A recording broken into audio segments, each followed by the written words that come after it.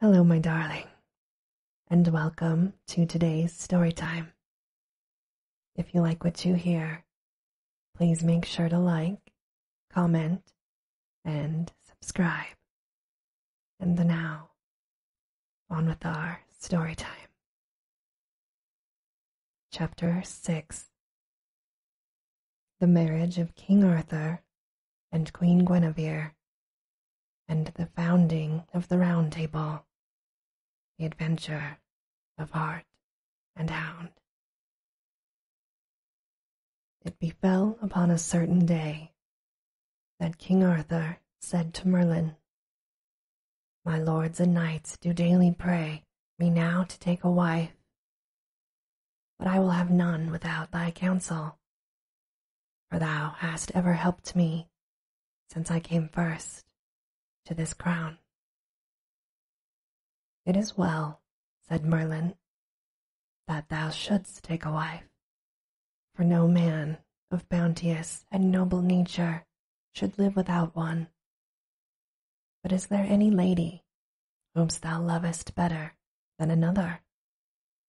Yes, said King Arthur, I love Guinevere, the daughter of King Leodegrance of Camelot, who also holdeth in his house the Round Table that he had from my father Uther, and, as I think, that damsel is the gentlest and fairest lady living.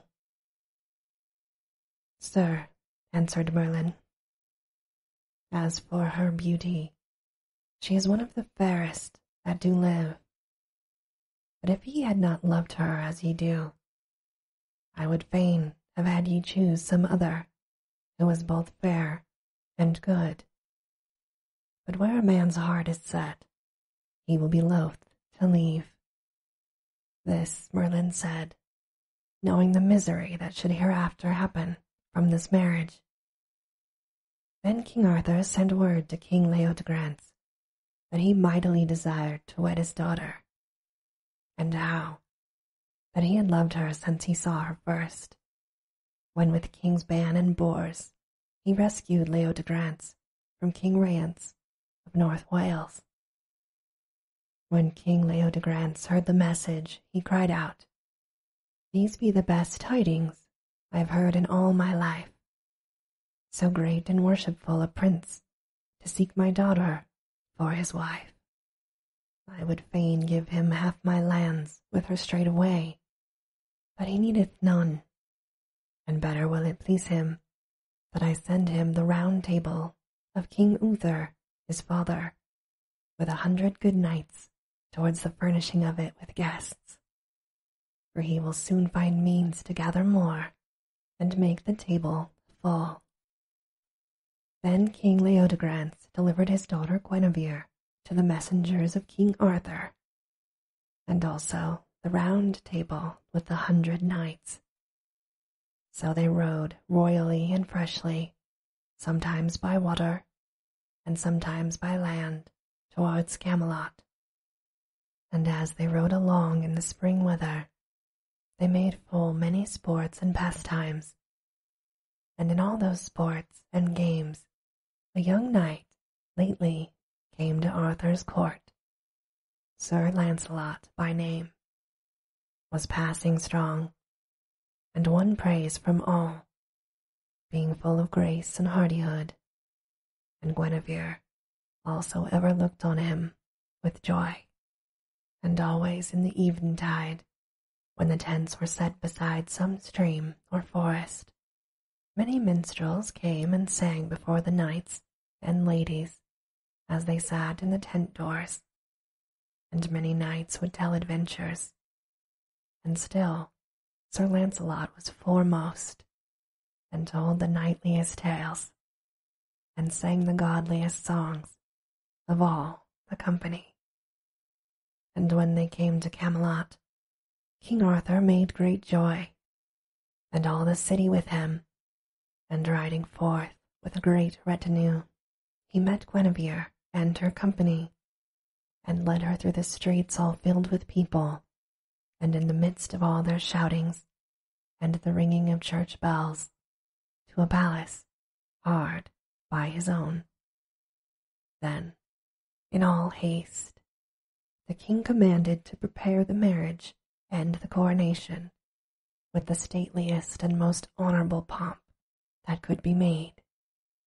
And when the day was come, the archbishops led the king to the cathedral, whereto he walked, clad in his royal robes, and having 4 kings bearing 4 golden swords before him, a choir of passing sweet music going also with him.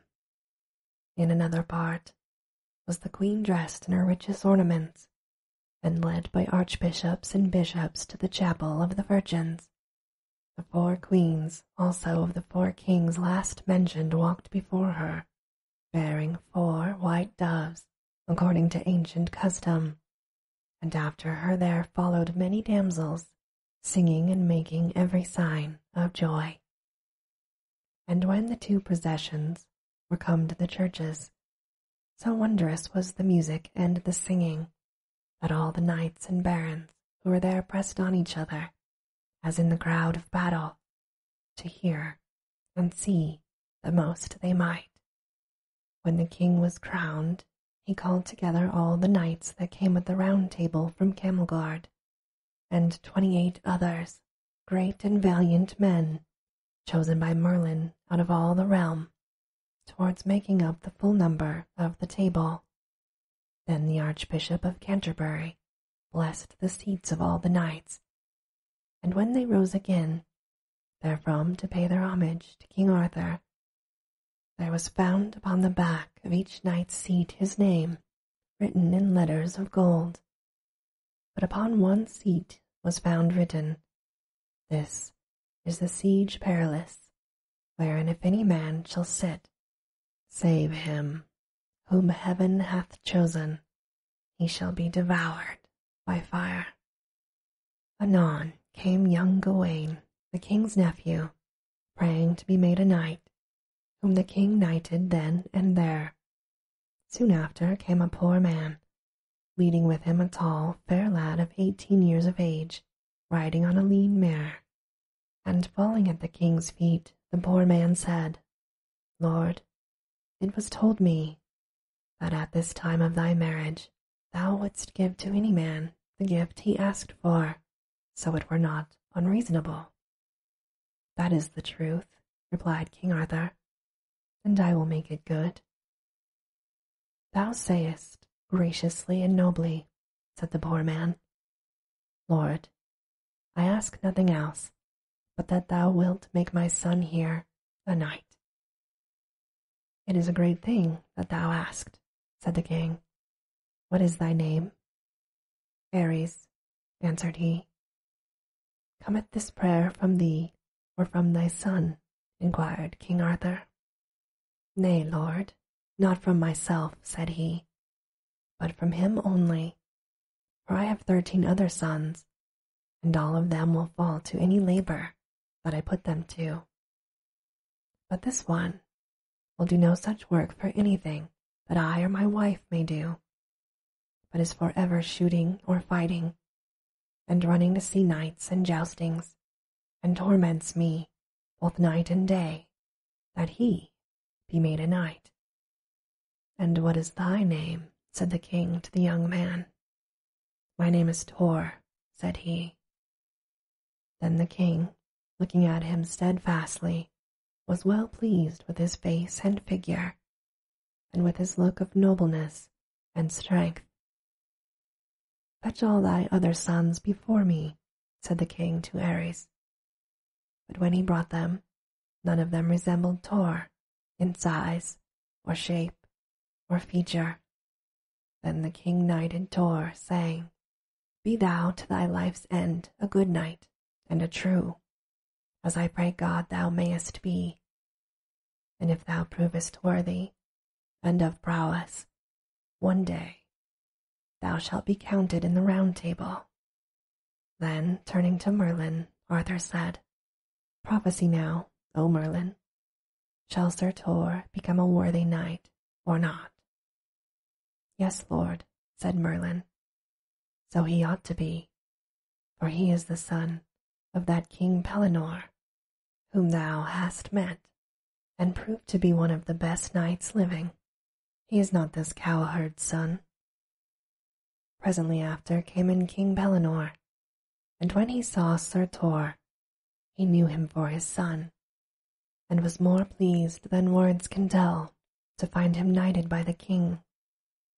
And Pellinore did homage to King Arthur, and was gladly and graciously accepted of the king, and then was led by Merlin to a high seat at the Table Round, near to the Perilous Seat.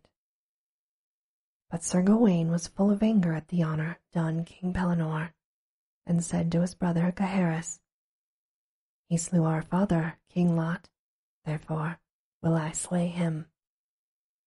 "Do it not yet," said he. "Wait till I also become a knight, then will I help ye in it. It is best ye suffer him to go at this time, and do not trouble this high feast with bloodshed." "As ye will, be it, then," said Sir Gawain. Then rose the king, and spake to all the Table Round, and charged them to be ever true and noble knights, to do neither outrage nor murder, nor any unjust violence, and always to flee treason. Also, by no means ever to be cruel, but give mercy unto him that asked for mercy, upon pain of forfeiting the liberty of his court for evermore. Moreover, at all times, on pain of death, to give all succour unto ladies and young damsels, and lastly, never to take part in any wrongful quarrel for reward or payment. And to all this he swore them, night by night. Then he ordained that every year at Pentecost they should all come before him, wheresoever he might appoint a place, and give account of all their doings and adventures of the past 12 months. And so, with prayer and blessing, and high words of cheer, he instituted the most noble order of the Round Table, whereto the best and bravest knights in all the world sought afterwards to find admission. Then was the high feast made ready, and the king and queen sat side by side before the entire assembly, and great and royal was the banquet and the pomp. And as they sat, each man in his place, Merlin went round and said, "Sit still a while, for ye shall see a strange and marvelous adventure."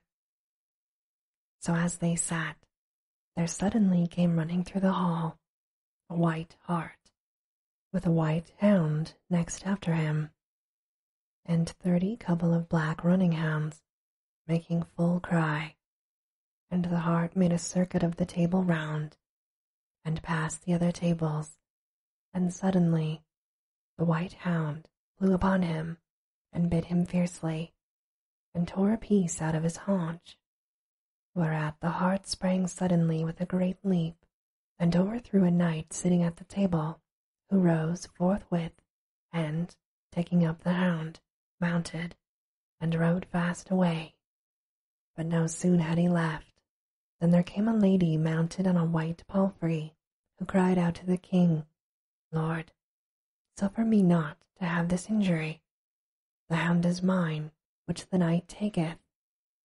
And as she spake, a knight rode in all armed, on a great horse, and suddenly took up the lady, and rode away with her by force. Then the king desired Sir Gawain, Sir Tor, and King Pellinore to mount and follow this adventure to the uttermost, and told Sir Gawain to bring back the hart, Sir Tor the hound and knight, and King Pellinore the knight and the lady. So Sir Gawain rode forth at a swift pace, and with him Gaheris, his brother, for a squire.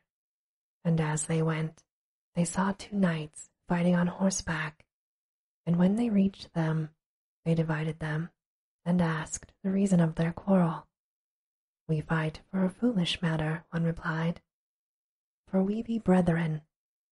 But there came by a white hart this way, chased by many hounds, and thinking it was an adventure for the high feast of King Arthur, I would have followed it to have gained worship, whereat my younger brother, here, declared he was the better knight, and would go after it instead.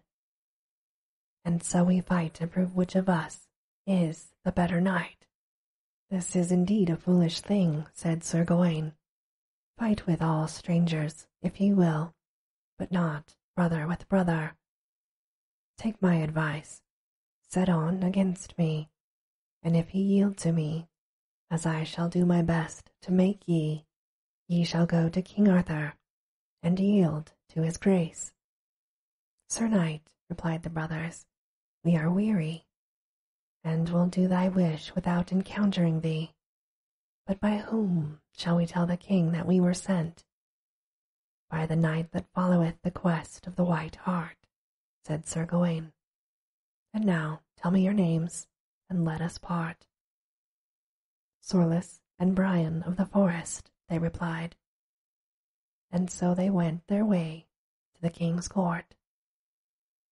No sooner had he spoken than there came out suddenly 4 knights, well armed, and assailed them hard, saying to Sir Gawain, Thou new-made knight, how hast thou shamed thy knighthood? A knight without mercy is dishonored. Shame to thee evermore. Then were the brothers in great jeopardy and fear for their lives, for they were but 2 to 4, and weary with travelling, and one of the 4 knights shot Sir Gawain with a bolt, and hit him through the arm, so that he could fight no more. But when there was nothing left for him but death, there came 4 ladies forth, and prayed the 4 knights mercy for the strangers. So they gave Sir Gawain and Gaheris their lives, and made them and the brothers yield themselves prisoners. On the morrow came one of the ladies to Sir Gawain, and talked with him, saying, Sir Knight, what cheer? Not good, said he. It is your own default, sir, said the lady, for we know you killed that damsel yesterday, and ever shall it be great shame to you, but ye be not of King Arthur's kin. Yes, truly I am, said he. My name is Gawain, son of King Lot of Orkney, whom King Pellinore slew, and my mother, Belisent, is half-sister to the king. When the lady heard this, she went, and presently got leave for him to quit the castle, and they gave him the head of the white hart, which had come into their employ, to take with him, because it was in his quest. So in that fashion he rode back to Camelot, and when the king and queen saw him, and heard tell of his adventures, they were heavily displeased, and, by the order of the queen, he was put upon his trial before a court of ladies, who judged him to be, evermore, for all his life, the knight of the ladies' quarrels, and to fight always on their side, and never against any. Also they charged him never to refuse mercy to him that asked it, and swore him to it on the holy Gospels. And thus ended the adventure of the white hart. King Pellinore had pursued the lady whom the knight had seized away from the wedding feast, and as he rode through the woods, he saw in a valley a fair young damsel sitting by a well-side, and a wounded knight lying in her arms. King Pellinore saluted her as he passed by. As soon as she perceived him, she cried out, Help me, knight. But Pellinore was far too eager in his quest to stay or turn, although she cried 100 times to him for help, at which she prayed to heaven he might have such sore need before he died as she had now. And presently thereafter her knight died in her arms, and she, for grief and love, slew herself with his sword. But King Pellinore rode on until he met a poor man, and asked him had he seen a knight pass this way, leading by force a lady with him.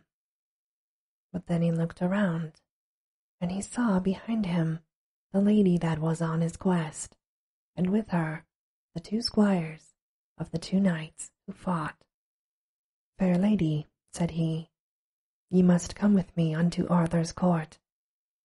Sir knight, said the two squires, yonder be two knights fighting for this lady. Go part them, and get their consent to take her. Ye say well, said King Pellinore, and rode between the combatants, and asked them why they fought. Sir knight, said one, yon lady is my cousin, mine aunt's daughter, whom I met, borne away against her will by this knight here. I therefore fight to free her.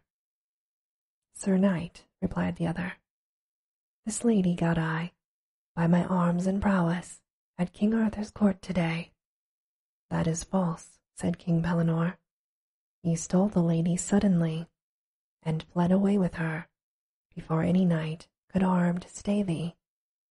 But it is my service to take her back again. Neither of ye shall therefore have her. But if ye will fight for her, fight with me now, and here. But both knights refused.